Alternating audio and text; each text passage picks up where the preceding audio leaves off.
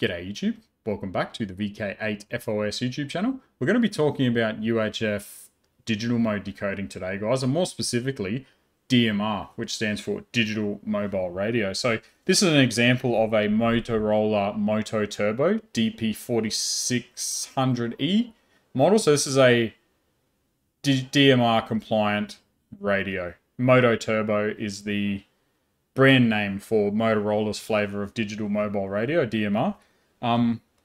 DMR is an interesting mode because it's mainly used for just like commercial operators, handy talkies, walkie-talkies, whatever you call them, radios in cars, so that's land mobile radio service, and also base stations and repeaters.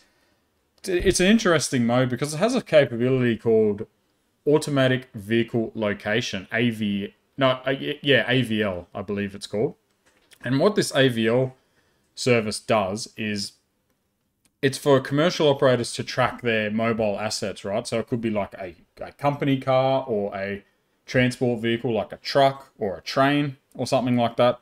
It's for these operators to track their assets. So their AVL configured radio on a mobile asset is constantly beaming its GPS coordinates, its heading in degrees, and also its speed. So yeah, it's pretty cool service. And what I've found here in the city where I live is there's a health service operator, we'll put it like that. I'll be very, very non-specific here and vague because I don't want to expose this particular organization, but they have a transport service where they pick up patients of this particular health service. And the van that they are using is beaming its coordinates all over the city where I live. So obviously this is a major privacy risk because this van is exposing the addresses of customers of this particular health service.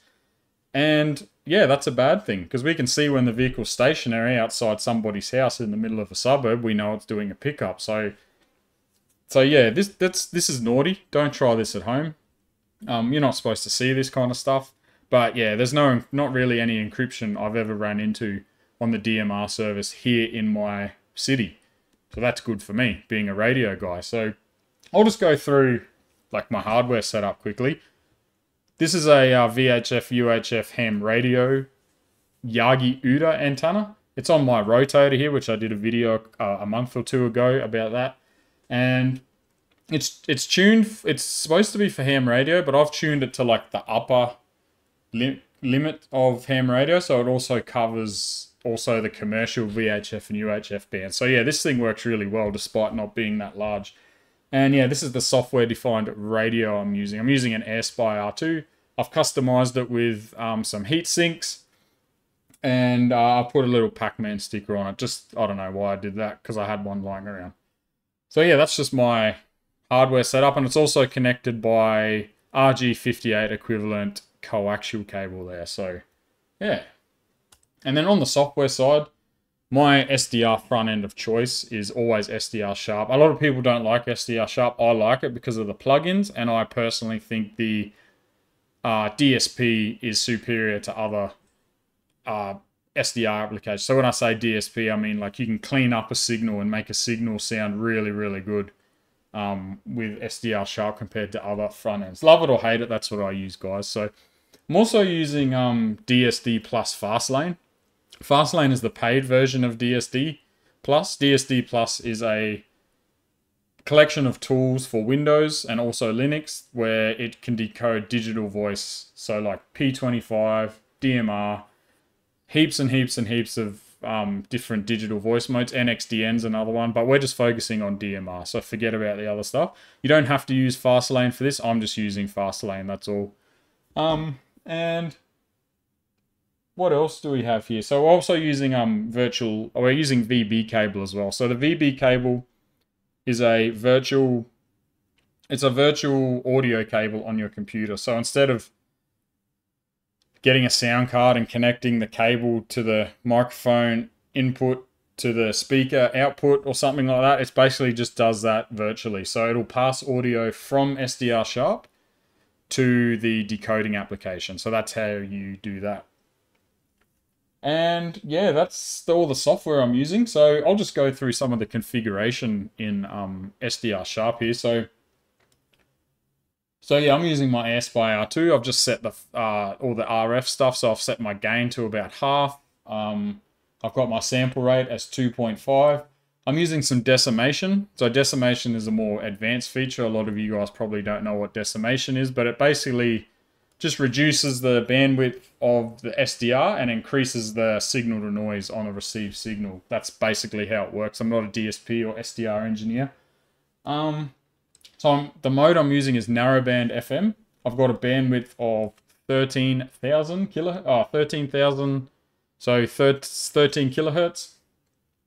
I've got no squelch activated, and then I'm pointing the audio output to VB cable A, and we're using Windows Direct Sound because MME doesn't really work with DSDPlus on my computer anyway. So I'm just going to select VB cable A, and then that's really all the configuration we need for SDR Sharp. Make sure you don't have any like audio filtering going on, guys. So like audio noise reduction, IF noise reduction, turn all that kind of stuff off. Turn your filter audio off, because when you're decoding digital modes, the receiving applications typically need discriminator output. Discriminator output is basically just raw audio with no audio processing or filtering going on. It just needs the raw sound, which has the data encoded into it. So that's why we don't do that.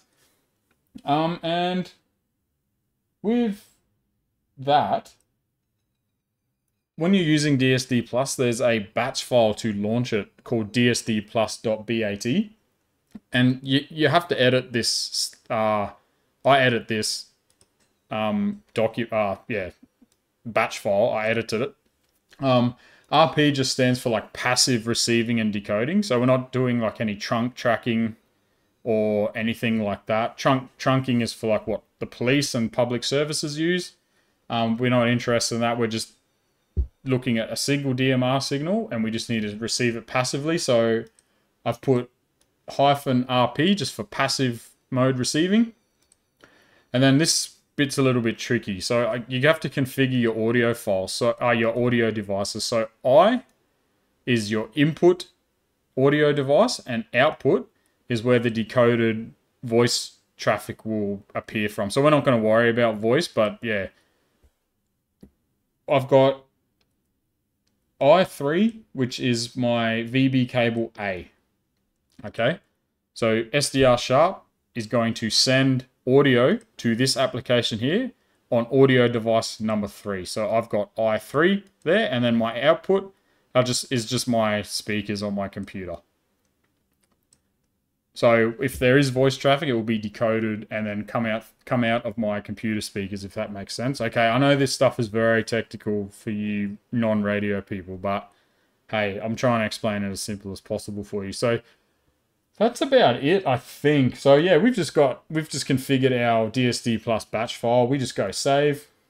And as you can see, I've already started DSDPlus. So if you guys haven't done so already, you just launch your batch file here. So I've already done that.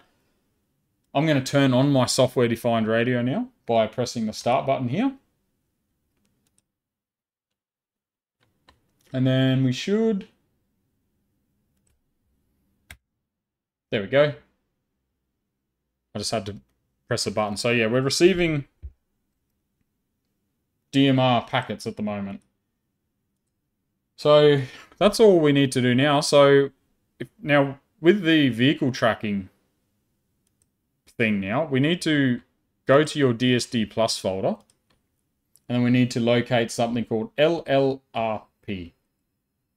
And this application will decode the AVL traffic, so the coordinates of a vehicle that is currently, the radio is transmitting its coordinates and everything.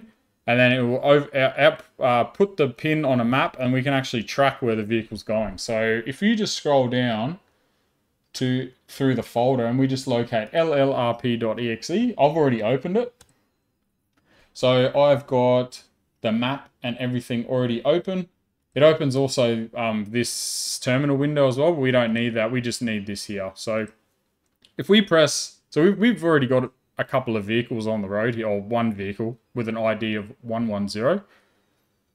So if we press the question mark, we've got a list of like keyboard shortcuts to configure the map program. So we are going to, what I always do is I decrease the max age by pressing the bracket.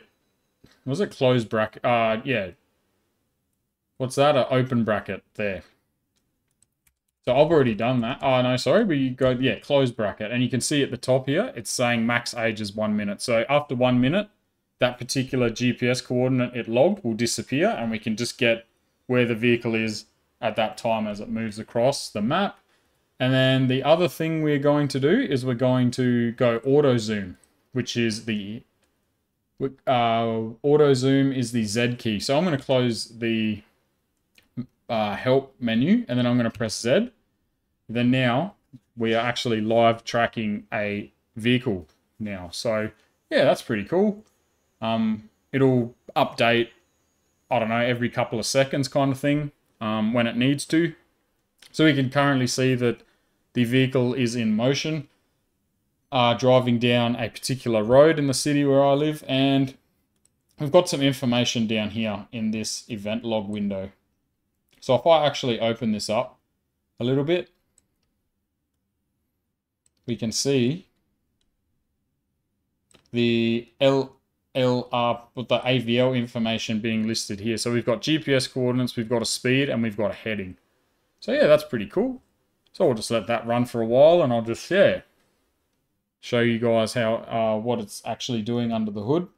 So if anyone's not familiar with SDR radio, so this is the FFT, which stands for Fast Fourier Transform, and that's basically just a pretty thing that human eyes can look at that represents a signal in like being received by my antenna, and this is called the waterfall here. So obviously this is time. It's like the time axis because you can see the signal starting and stopping. And yeah, and obviously, you know, this thing here at the bottom, that's called a noise floor.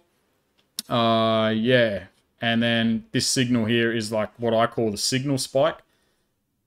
So yeah, we can see that this is just normal background radiation here. And then we have this nice pronounced spike at a frequency of 468.762.5.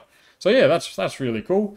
And yeah, you can see here that, you know, the vehicle is currently traveling along this road and the map will just follow that infinitely. You can zoom in and out using the plus and minus key. So we can zoom right out and then you just press Z again to go back to the tracking. So, and then yeah, obviously when you see the speed stop to 0 or something, they're obviously stationary.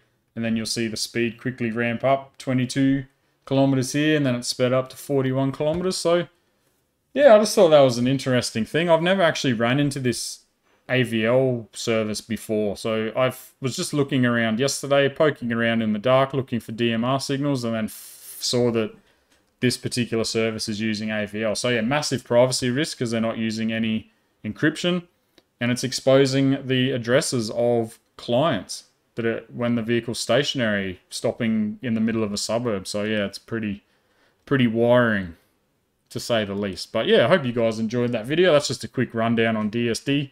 If you guys want a tutorial on how to actually listen to voice, which we're not doing here, just let me know in the comments. Thanks very much for watching. Bye.